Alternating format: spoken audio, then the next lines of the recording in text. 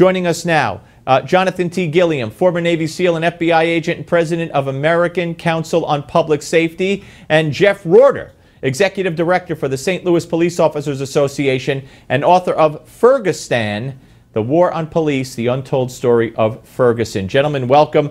Jonathan, it's a mouthful, everything we've been through, but let me ask you about, could this guy have acted alone? If so, why did they keep telling us, the mayor and the police chief, we have 3 people in custody who are being uncooperative? What sense would that make? What do you think happened?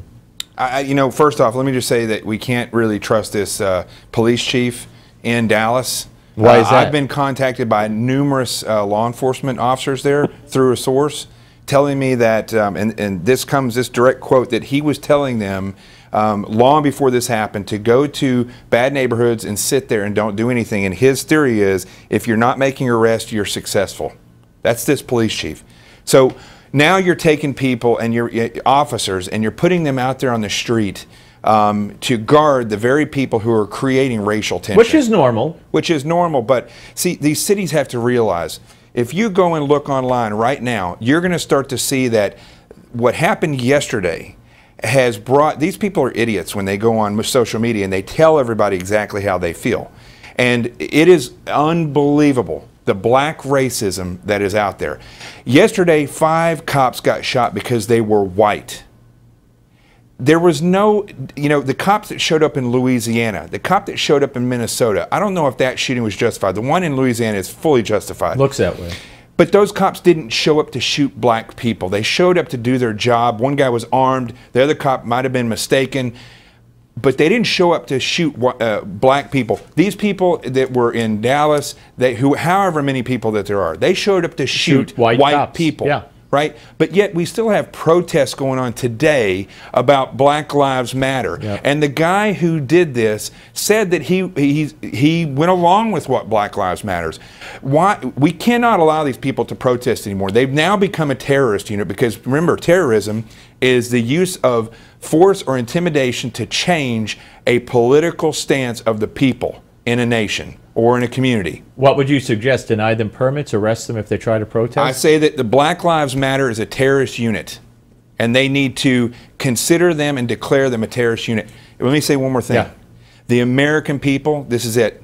The shot heard round the world was what happened with last week with Comey denying justice.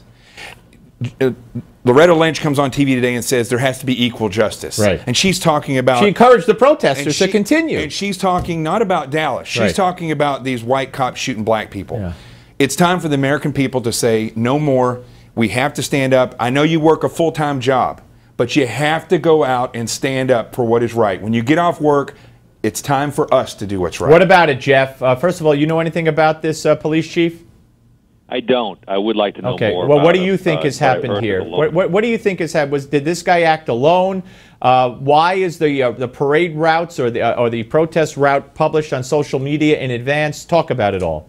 Well, listen, law enforcement across the country is grappling with how to handle their relationship with the community, and they're confusing their relationship with the community at large with this very small, vile, hateful group of people, many of them associated with Black Lives Matter, who have fomented violence, who have engaged in a level of hate speech. If you or I, Steve, engaged in the level of hate speech that these guys are constantly engaged in, they'd want to deport us from the country. I mean, it is unthinkable. And to think that speech doesn't have any consequences. We saw that in bright crimson yesterday in the streets of Dallas.